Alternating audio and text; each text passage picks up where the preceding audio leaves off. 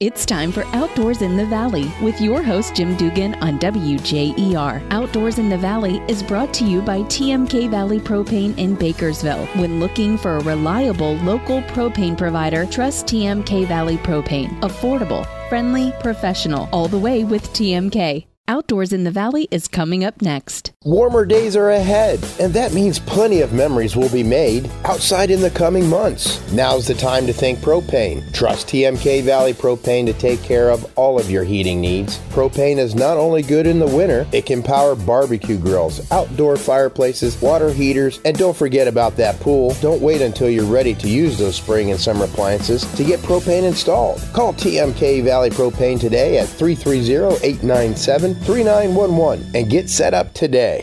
Welcome to Outdoors in the Valley with Jim Dugan on WJER. This week, a check of how local turkey hunters are doing as their season gets underway. Muskingum Watershed Conservancy District property owners get an assessment break. Details on that.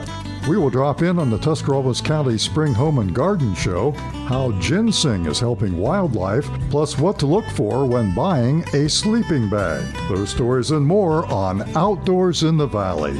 Thanks for tuning in. Turkey season kicked off this past weekend. It was a good start for turkey hunters in the South Zone, which includes Tuscarawas County. 4,078 birds were harvested on the first 2 days of the season in the zone. That's up over 763 birds from last year. Tuscarawas County took 9th place with 105 turkeys checked in. Other counties of regional interest were Harrison coming in at number 6 with 114, and Guernsey reporting 115 birds for a 4th place finish. More than 37,000 spring turkey permits have been purchased by hunters this season. One bearded turkey is the limit.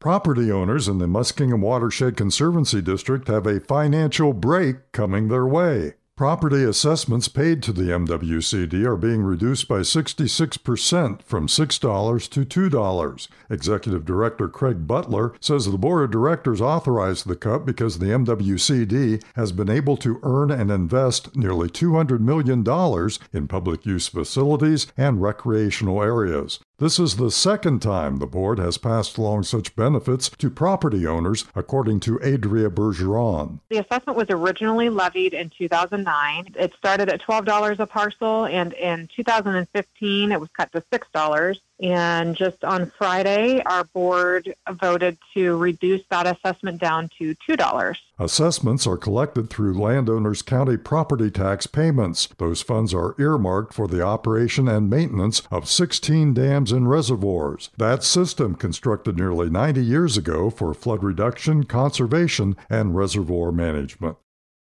As camping season begins, it may be time to replace your old sleeping bag. Unless you plan on using it for an occasional indoor sleepover, you need to pay attention to the bag's temperature rating. Laura Lancaster with Outdoor Life has evaluated sleeping bags and says you need to consider what your camping conditions might call for. Are you a summer-only camper, or do you plan on using it in winter? Sleeping bags are rated by temperature, but one that is supposedly good for 30 degrees might actually be closer to 40 degrees. During the hot nights of summer, a 30 or 35 degree bag should be more than adequate. If nighttime temperatures dip to 50 or below, go with a 20 degree or even lower sleeping bag.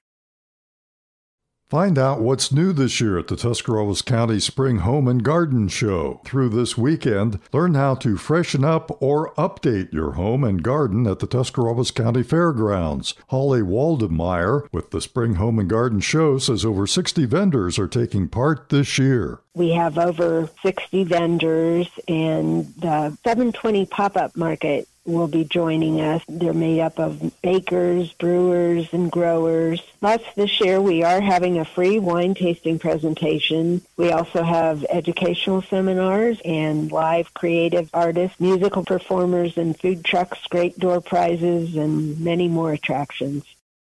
Confiscated ginseng and yellow root helping to save Ohio wildlife. Nearly 60 pounds of ginseng and 3 pounds of yellow root, seized as evidence and valued at $51,500, will benefit sandhill cranes, trumpeter swans, and lake sturgeon. Those roots were illegally harvested or possessed, resulting in criminal court cases in 20 counties. Belmont, Coshocton, Guernsey, and Richland counties were the closest to our area. Courts in those jurisdictions forfeited the roots to the state. An auction then netted just under $862 per pound for the ginseng and $35 a pound for the yellow root. Ginseng in Ohio can only be harvested between September 1st and December 31st.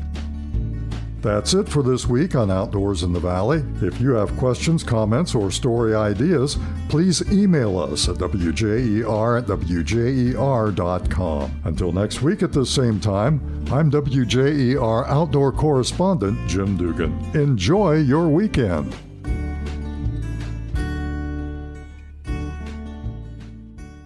Thanks for listening to Outdoors in the Valley with your host Jim Dugan on WJER. Brought to you weekly by TMK Valley Propane in Bakersville. Online at tmkvalleypropane.com.